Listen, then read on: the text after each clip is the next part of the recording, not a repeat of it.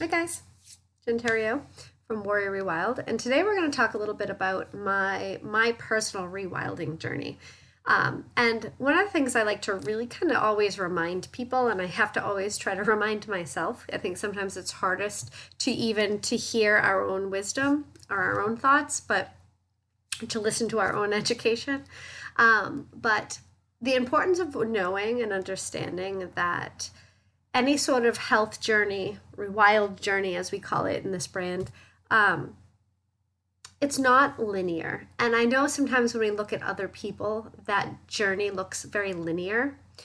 But in the true human sense, life has a lot of ups and downs. It has a lot of cycles, and we are cyclic we're cyclic beings, right? We thrive in cycles. There, we have a 24-hour ish day cycle that we biologically adhere to, and a 365-day one as the Earth circles the sun. So I remember that also comes cycles of life and different times and phases of our life. And I have been coaching off for years now. Been a nurse for almost 26 years, and I've been coaching for, I don't know, I should probably do the math, but for years at this point, and I've had hundreds of clients, and I can assure you that nobody's path is linear. And sometimes, especially with social media, we tend to think, well, that person, they got this one piece of advice and now their whole life is perfect. The other thing is to know that sometimes just knowledge, well, always, just knowledge is not necessarily enough. There's a lot of other factors.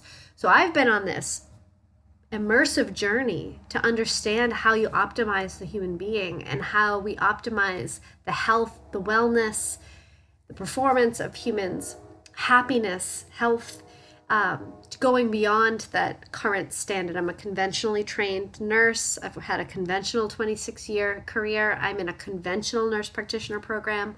I have no problem having a solid foot in the conventional world. I don't throw the baby out with the bathwater.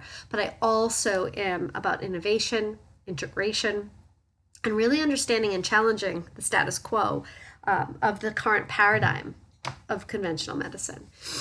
And while I'm on this journey, man, I have done some serious damage the last couple of years to my own health and wellness, both my mental health and my physical health. And as I'm here trying to integrate all this knowledge that I have gone, I went from a few years ago really being in the best, but the best in the best health of my life, the best situation. I was happy and healthy, and my body was strong, my mind was clear.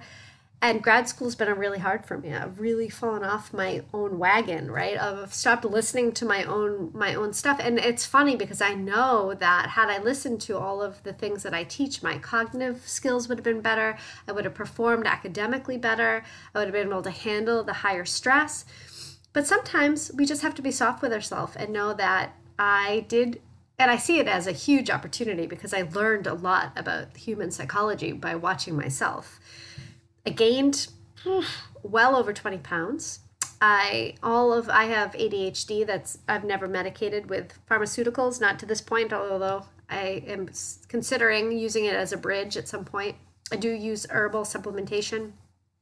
But throughout my life, exercise and diet have been all what I needed to really get my brain to do what I needed it to do to achieve the goals I was trying to achieve. And at some time during this grad program, I started to really see my symptoms of ADHD come through very, very strong.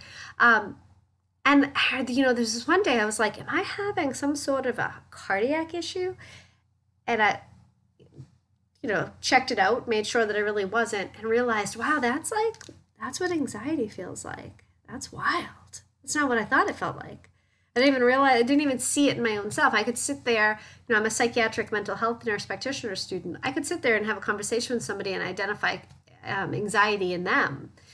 But for whatever reason, I couldn't identify it in my own self. So it's been quite a trip to see, one, myself suffer with my own mental health over the last 2 years. And really understanding that part of the reason that I started to see those symptoms and suffering was that I allowed my habits and my lifestyle to degrade. And I started doing things that was considered very normal things.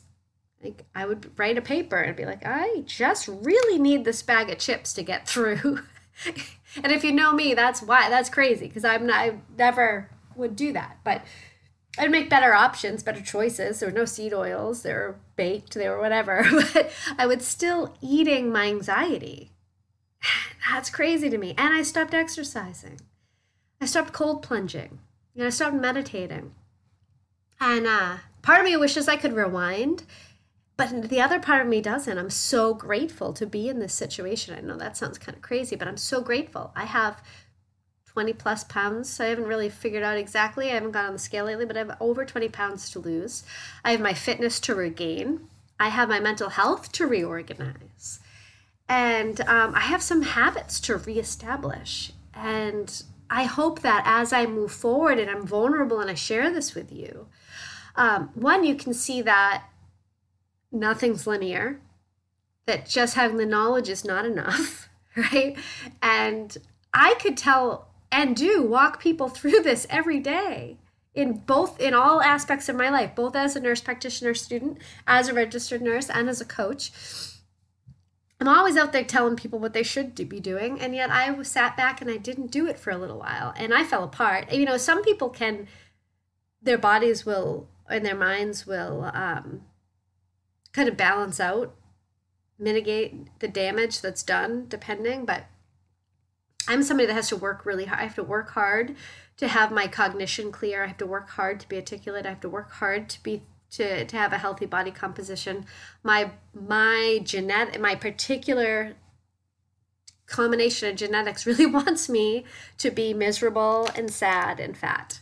And again, I look at that with gratitude because that makes me a better coach and a better nurse practitioner in the long run, right? Because I can understand that it's not easy. It's a lot easier for some people and it's a lot harder for other people. And some things are easier for some people and some things are harder for other people. And, you know, really understanding that although we're all living this human existence, the human existence is very, very different from person to person and phases in our lives. It was a little easier for me to be able to manage when I was working 3 12-hour shifts and I had the rest of the week to do what I needed to do. But to be a middle-aged woman with 2 children, a household to run, I'm a single woman running a household. I'm the only one bringing in, the only adult bringing in income into the house. So I wasn't able to just do school. I have to be the breadwinner, be the mom, clean the house, cook the meals. And on top of going to a academically challenging program. And I've been doing additional programs on top of my nurse practitioner program. Like I went and got my certificate in applied quantum biology. And I've been doing some really deep functional training studies, trying to understand functional medicine, applied quantum medicine, circadian medicine, metabolic psychiatry. And piecing together and creating this method all at the same time. So it's been a lot. It's been a crazy couple of years. And I'm trying to be compassionate to myself, although sometimes I get really upset. Because it's hard, right? It's hard to stand up here and tell people what to do and then realize that you're not doing it and that you're failing horribly because you can't organize your brain enough to get yourself to the gym. But I am back at the gym, and I am back in my backyard getting cold, or in wild bodies of water getting cold, which is a lot easier in the fall in New England. I have a sauna in my backyard now. I am cleaning up my diet. I'm doing a leptin protocol and a kind of a hormonal protocol to get my leptin and insulin and thyroid all optimized. And I'm going to share all of that with you guys as we move forward. I'm going to try to be really, really open and honest. I'll have a whole playlist of videos that are dedicated just to sharing my protocols, my plans, my progress. I'm going to try to be as vulnerable and honest as I can in these videos, as terrifying as that is. I'm not quite ready to share any pictures, but once I make some progress, we will do that. All right, guys, so that's it. That's enough for today, but we'll give a little bit more as we move forward. And as always, I wish you the best. Bye.